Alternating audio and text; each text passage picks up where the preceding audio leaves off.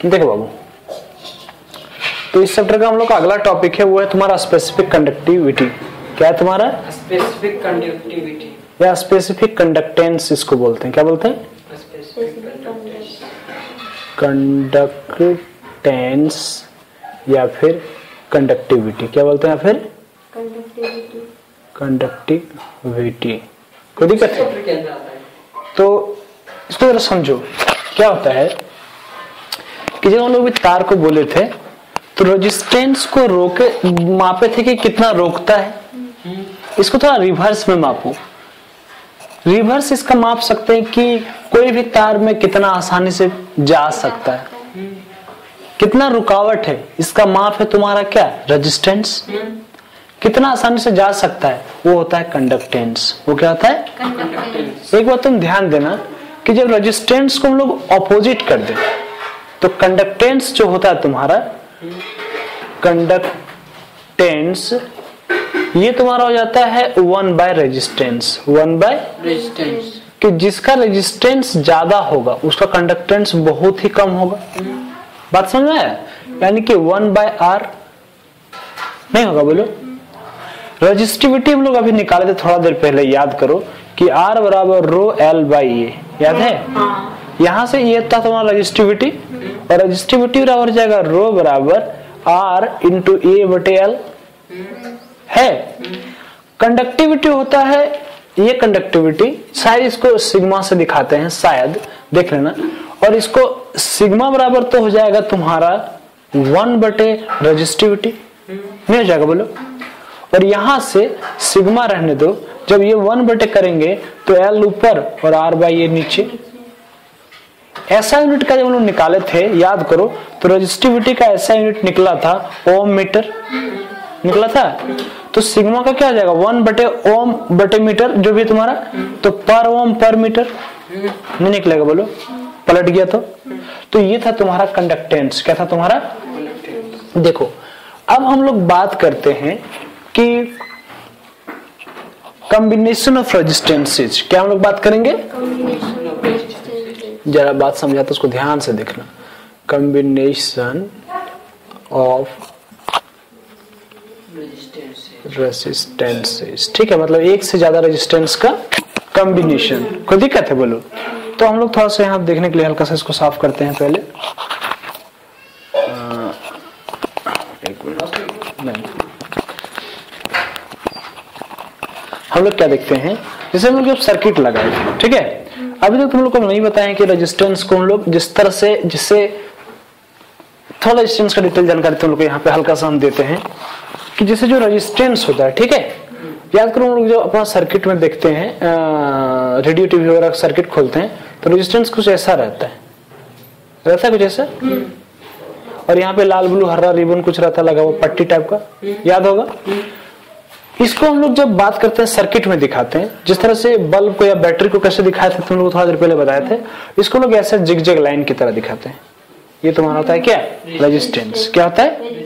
जब एक सर्किट में, जब एक जैसे कि मान लो कि बहुत सारा रेजिस्टेंस ले लिए, बहुत सारा, जैसे उसको 3 गुट लिए, कितना लिए? 3। अरे यार ये तुम्हारा चल नहीं रहा अच्छे से। जैसे 3 रेजिस्टेंस है, एक दूसरा है, एक दूसरा लिए, इसको ऐसे जोड़ दिए, कोई दिक्कत है? एक तीसरा लिए, उसको भी ऐसे जोड़ दिए, कोई दिक्कत है? अब क्या होता है कि इससे करंटों के पार होगा। दूसरा बात देखो जरा, करो मेरा, कोशिश करो कि जैसे हम लोग क्या किए कि एक ये रेजिस्टेंस ले लिए, कोई दिक्कत है? एक रेजिस्टेंस इसके ऊपर रख दिए, कोई दिक्कत नहीं, इसको ऐसे हटा दिए, इस तरह से जोड़ दिए, और एक हम लोग इसको ऐसे जोड़ दिए, कोई दिक्कत है? ये तुम्हारा सपोज करो R1 है, ये तुम्हारा R2 है, ये तुम्हारा R3 है। इस तरह के कॉम्बिनेशन को हम लोग कहते हैं सीरीज कॉम्बिनेशन। इसको क्या कहते हैं हम लोग? Series combination. कोई दिक्कत है? और इस तरह के कॉम्बिनेशन को, जैसे यहाँ पे भी 3 रेजिस्टेंस लेते हैं, R1 R2 और R3, और इसको हम लोग कहते हैं पैरेलल कॉम्बिनेशन। इसको हम लोग क्या कहते हैं?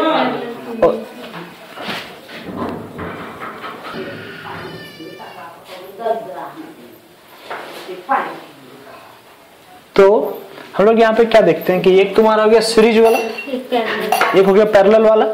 देखो बाबू, एक बात को जरा समझने का कोशिश करो जो हम तुम लोग को समझाना चाह रहे हैं। जब ये रेजिस्टेंस 3 ऐसे जुड़ा है तो सपोज करो कि एक हम लोग सर्किट है, ये क्या है तुम्हारा, यहाँ पे कुछ बैटरी जुड़ा हुआ है, यहाँ पे कोई 3 रेजिस्टेंस ऐसे जुड़ा हुआ है। तो जब इससे बल्ब जब जलेगा यहाँ पे, जब इससे होगा करंट पार होगा, तो ये लगता है इसका भी और इसका भी रुकावट सब जुड़ जाएगा। बात समझ रहे हो? बात को जरा पकड़ने की कोशिश करना कि जैसे ये सर्किट है और एक हम लोग और सर्किट ले रहे हैं, और इस सर्किट में एक रेजिस्टेंस ऐसे है, एक ऐसे है और एक तुम्हारा ऐसे है, और ये तीनों जुड़ा हुआ है, कोई दिक्कत है? और एक बॉल तुम्हारा यहाँ पे लगा हुआ है। बात समझे? ये बैटरी लगा हुआ है, तो इस केस में जो 3 रेजिस्टेंस है वो तीनों जुड़ जाएगा।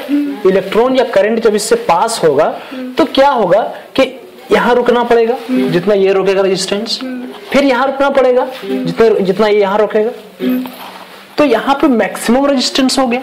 यहाँ पे क्या हो गया? इसलिए इस केस में रेजिस्टेंस जुड़ जाता है, इस केस में रेजिस्टेंस क्या आता है, यानी कि R जो होगा resultant R1 plus R2 plus, कुछ बात समझे? अब इस केस का बात करो, जब इस केस में करंट बहेगा तो करंट देखेगा कि अरे मेरे पास तो 3 रास्ता है, मेरे पास 3 तो पकड़ता है कम वाला रास्ता, जो उसको कम रोक रहा है, जो उसको इस केस में जब हम लोग बात करेंगे तो तुम्हारा करंट इधर से होकर भी जा सकता है, करंट बीच वाले से भी जा सकता है, करंट नीचे वाले से भी जा सकता है। तो इस केस में कम से कम रेजिस्टेंस उसको अनुभव होता है। क्या होता है उस केस में? कम से कम रेजिस्टेंस उसको अनुभव होता है। बात समझे? और यहाँ पे हो जाता है जो रिजल्टेंट वो 1/R is equal to 1/R1 plus 1/R2 और प्लस 1/R3। ठीक है, तो इस तरह का तुम्हारा केस होता है। एक चीज और दिमाग में कंफ्यूज करिए कि आया कहां से। ठीक है, तो ये तुमको तब बताएंगे जब हम तुम लोग को बताएंगे क्या 12th का चैप्टर। ठीक है, पर एक चीज तुमको हम यहाँ पहले बता देते हैं कि देखो, समझो मेरा बात को। जैसे सपोज करो जो कहां से एक चीज तुम लोग को बता देते हैं, थोड़ा सा हल्का सा हिंट, कि जैसे इस केस में जो हम लोग बात किए तो करंट जब होके बहेगा तो ऐसा समझ सकते हैं कि इससे 5 एम्पियर से 4 से 3 बहे। 5 अगर इससे गया तो इससे भी 5 होकर जाना ही पड़ेगा, खा तो कोई नहीं जाएगा, इससे भी गुजरना ही पड़ेगा, तब ना 5 निकलेगा फिर आगे। यहाँ पे करंट कांस्टेंट रहता है, तीनों रेजिस्टेंस में करंट कांस्टेंट रहता है, मतलब बराबर। और इस केस में करंट का बात करो तो करंट हो सकता है कि ये कम रोक रहा था तो ज्यादा करंट इससे पार हो गया, कुछ समझे? ये थोड़ा ज्यादा रहता है, इससे कम करंट पार होगा, इससे अलग करंट पार होगा। तो इस केस में करंट क्या रहता है? कांस्टेंट नहीं रहता है, लेकिन इसमें पोटेंशियल कांस्टेंट रहता है। पोटेंशियल डिफरेंस क्या रहता है? क्योंकि देखो इस बिंदु का लो चाहे इस बिंदु का बराबर आएगा, पर यहाँ पे इस बिंदु का अलग आएगा। क्यों? क्योंकि अलग अलग करंट सेम है। बस हम जब आगे बताएंगे तो आगे तुम लोग को बताएंगे। ठीक है, तो ये था तुम्हारा क्या, कैसे हम लोग समानांतर में, पैरेलल में और सीरीज में इसको जोड़ते हैं। कोई दिक्कत है? बोलो। ठीक है, हम लोग बात करने जा रहे हैं, अगला टॉपिक है इंटरनल रेजिस्टेंस ऑफ सेल्स। क्या बात करने जा रहे हैं? Internal resistance of series sales. हाँ, internal resistance of sales, batteries का इंटरनल रेजिस्टेंस। जैसे इंटरनल मतलब देखो, जैसे मान लो एक बैटरी है, क्या तुम्हारा बैटरी, तो सवाल ये उठता है कि जैसे हम लोग 2 बैटरी लिए, क्या किए, और दोनों बैटरी को हम लोग ऐसे जोड़ दिए हैं। तो इस केस में जब हम लोग इसको जोड़ेंगे और इसको हम लोग तार से जोड़ दिए, एक बल्ब जला रहे हैं, क्या कर रहे हैं, एक बल्ब जला रहे हैं, कोई दिक्कत है? तो इस केस में जब लोग इसको जोड़ेंगे, तार का कुछ रेजिस्टेंस होगा, करंट बहेगा, तार का अपना एक रेजिस्टेंस होगा। ये बैटरी है, ये क्या है, तो क्या बैटरी में जब इलेक्ट्रॉन को सर्कुलेशन मिल रहा होगा, या इधर से जिधर भी हो, जब सर्कुलेट कर रहा होगा, तो क्या बैटरी का अंदर में कुछ रुकावट नहीं होता होगा? कुछ भी हो रुकावट, तो उस रुकावट को हम लोग कहते हैं इंटरनल रेजिस्टेंस उस सेल का। क्या कहते हैं? और वो बहुत कम होता है। ऐसा सोचो कि तार से ज्यादा वही रुकेगा तो ठेलेगा क्या फिर? इसलिए वो बहुत कम होता है। वो क्या था? बहुत कम। तो दिक्कत है? बोलो। अब एक बात बोलो कि इस परिपथ में जैसे अगर मान लेते हैं कि इंटरनल रेजिस्टेंस R है, इस इंटरनल रेजिस्टेंस और बाहर का जो तार वाला रेजिस्टेंस है वो R है, तो इस सर्किट में टोटल रेजिस्टेंस ये हो जाएगा, टोटल रेजिस्टेंस नहीं हो जाएगा? बोलो। एक बात बताओ जैसे हम लोग क्या देखते हैं कि ये भी वोल्ट अप्लाई कर रहा है, ये क्या कर रहा है, भी वोल्ट दे रहा है बैटरी। तो हम लोग जानते हैं कि करंट बराबर क्या होता है, V बटे R, क्योंकि V बराबर IR। तो यहाँ पे हम लोग क्या देखते हैं, एक बात तुम लोग को बताए थे, याद करो कि ये जो तुम्हारा V होता है, ये जो तुम्हारा V होता है, इसको समझाते रुको, यहाँ पे V रहने दिए, यहाँ पे ये तुम्हारा रेजिस्टेंस होता है। तो टोटल रेजिस्टेंस कितना हो जाएगा, एक मिनट लाइन थोड़ा सा एक मिनट रुकना, वो बता रहे थे। ये यहाँ पे भी अलग हो जाएगा, बताते हैं कैसे। देखो बैटरी इलेक्ट्रोमोटिव फोर्स अप्लाई करता है, बैटरी क्या करता है, इलेक्ट्रोमोटिव फोर्स, बोले थे वो फोर्स नहीं, तो एक तरह का पोटेंशियल होता है। तो इस केस में जिस तरह से हम लोग V बराबर IR लिखते थे, उसी तरह हम लोग E बराबर लिख देंगे IR, I करंट और R का टोटल रेजिस्टेंस हो जाएगा। तो टोटल रेजिस्टेंस है कितना, R प्लस R, और ये R क्या है, छोटा वाला इंटरनल रेजिस्टेंस, बड़ा वाला इस परिपथ का रेजिस्टेंस। तो ये तुम्हारा हो गया ऐसा। यहां से हम लोग क्या देख सकते हैं, देखो समझो मेरा बात को, जब हम लोग बात की थे बाहर वाला रेजिस्टेंस का, किसका, तो पहले इसको अंदर लो, पहले इसको क्या करो, अंदर लो। तो E बराबर हम लोग क्या करते हैं, I small r plus I capital R, ऐसा हम लोग ले सकते हैं। एक बात बताओ, ये IR जो है ये पोटेंशियल डिफरेंस के कारण, पोटेंशियल डिफरेंस इसमें एक्ट कर रहा है। तो हम लोग E बराबर यहां से IR रहने दो, इसको भी लिख सकते हैं, V बराबर IR लिख सकते हैं। बोलो एक बात बोलो, V को इधर ले आओ, तो IR बराबर E माइनस B बचेगा। यहां से I बराबर बोलो क्या हो जाएगा, E माइनस B बटे इंटरनल रेजिस्टेंस। तो ये तुम्हारा है डिजायर्ड इक्वेशन। ये बताता है कि इलेक्ट्रोमोटिव फोर्स मतलब टोटल रेजिस्टेंस लेके और सिर्फ पोटेंशियल डिफरेंस बिना उसका रेजिस्टेंस का बात किए हुए में के बीच में अगर क्या रिलेशन होता है, कितना करंट बहता है। कोई दिक्कत है बोलो। एक चीज तुम लोग को और बता देना चाहते हैं, जैसे कि जब हम लोग बैटरीज को भी इसी तरह जोड़ सकते हैं, सीरीज में और पैरेलल में। ठीक है, अगर हम लोग बात करें सीरीज का, क्या बात करें, तो सीरीज ये कॉम्बिनेशन कहलाता है सीरीज। क्या कहलाता है, जैसे कि मान लो एक बैटरी लिए ऐसा जोड़ दिए, दूसरा बैटरी लिए इसका भी ऐसा जोड़ दिए, तीसरा लिए ऐसा जोड़ दिए, ये इस कॉम्बिनेशन को। ठीक है, तो इसको हम लोग क्या कहते हैं, इसका प्लस माइनस, इसका प्लस माइनस, इसका प्लस माइनस। तो इस केस में जो तुम्हारा होता है करंट, क्या होता है, वो होता है I बराबर, या फिर कैपिटल I को जो लिखना लिख दो, करंट बराबर हो जाता है तुम्हारा NE।